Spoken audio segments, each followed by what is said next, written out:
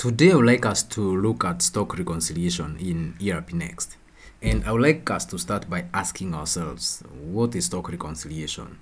And this is ideally the process that you do to ensure that the stock that you have physically is equal to the stock that is showing in your inventory system, in our case today, ERPNext. And this process is very critical because it ensures that you have avoided disadvantages like unforeseen outages of stock, because sometimes the inventory system could be showing that you have stock, whereas in the physical warehouse or in the reality physically you don't have those things.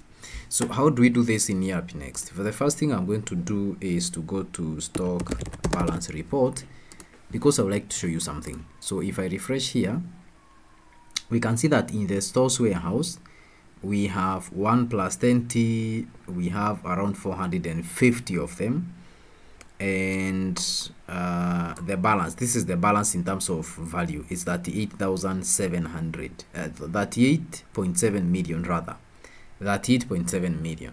So how do we do stock reconciliation then? Let me open another tab so that I retain our report here.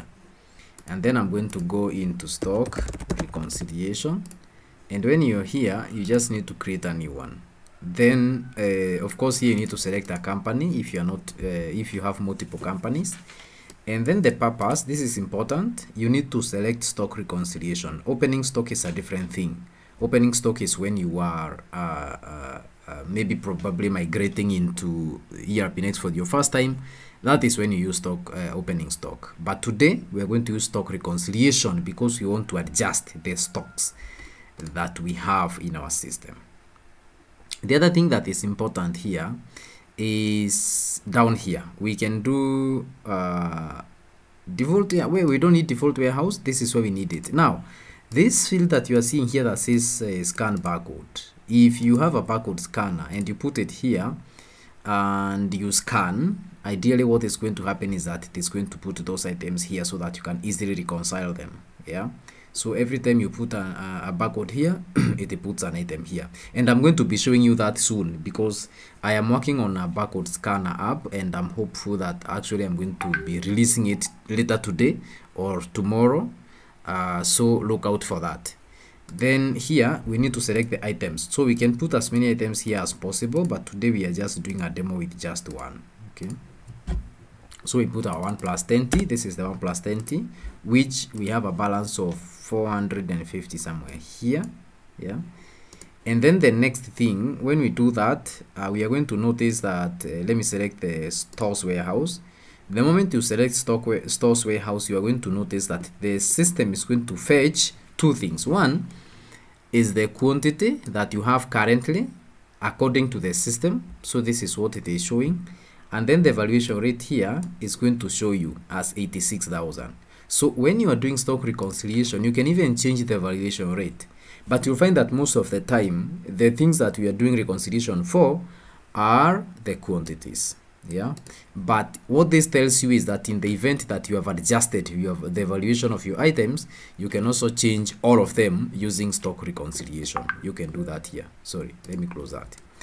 So let's say, for example, we have done a physical count of our 1 plus 10Ts and we have found it's no longer 450, it's rather 420. So 30 of them are lost somewhere. There's one thing I would like you to remember. So we expect this one to be 420. And then this figure is going to change from 38.7 million to something else. So let's go ahead and do, let me open this so that I can also show you some other things in here. If you have serial numbers for your items, you can just paste them here, all of them. And that I think is the most important thing. And there is also this difference, quantity difference field that is showing here. And also the difference amount that is showing there. Those are automatically fetched depending on what you put here. So for example, if I change this, you see this one is seeing a difference of 30 and a quantity difference, amount difference of around 2.58. So if I change this to, let's say, 470, those things are now going to be positive. You see this is positive 20 because the system currently has 450 and this is a difference of 1.7. So the system automatically tracks for you the difference. But let's go get it back to 420. so that we have 30 of them lost somewhere in the process. And then I save, and then I submit, and that is it. That's how we do stock reconciliation. Before I show you one report here that I want to show you, let's go back here. This was 450, and remember this was 38.7. so if I rebuild this now changes to 420, and this changes to 36.12. yeah, you see, that is how this has been adjusted. And when we come back here, when we do a print, and remember this print looks the way it is currently because we have not customized, you can change this report to wherever you like it to look like. So the here currently the quantity we have here is the current quantity, and this is the quantity that was there before. Yeah, and then here we also see that we have a quantity difference, so we can also print this as in the printout.